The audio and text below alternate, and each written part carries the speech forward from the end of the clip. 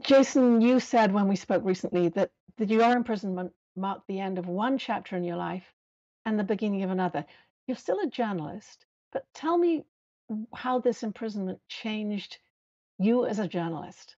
What do you First do? of all, it's a wonderful and important question that I've been grappling with for years. There is the life that we lived before and the life that we've lived since, and a lot of that change has been in how I look at issues around press freedom, but also when we hear about an individual who is arrested in another country, how those circumstances are described. Personally, now I take a much more um, serious and specialized concern in how we present the facts or the so-called facts of a case. Oftentimes, when you read about an American being arrested abroad on these sorts of spurious charges, the headline will read essentially American arrested and charged with espionage. Well, that's not really the story. The story is American taken because they're American and they're being held hostage. And the cover story is that they are being charged with espionage.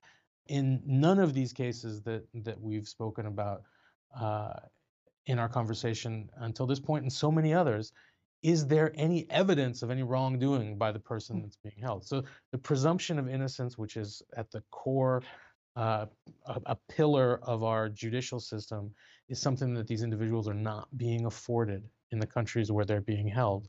So my inclination is to always afford that to them when we write about them in our newspaper.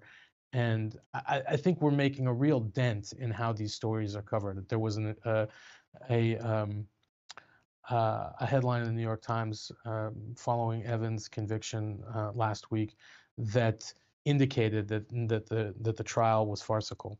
And I thought that that was a major step forward because I've spoken with other reporters and editors for years trying to get them to infuse the headline specifically with language that indicates that we know that the charges are false, and to see that coming to fruition Mm. in the pages of our most important newspapers is gratifying because for a long time it felt as though our industry was doing a disservice to people like me, people like Evan, people like Alsu, Brittany Griner, and so many others.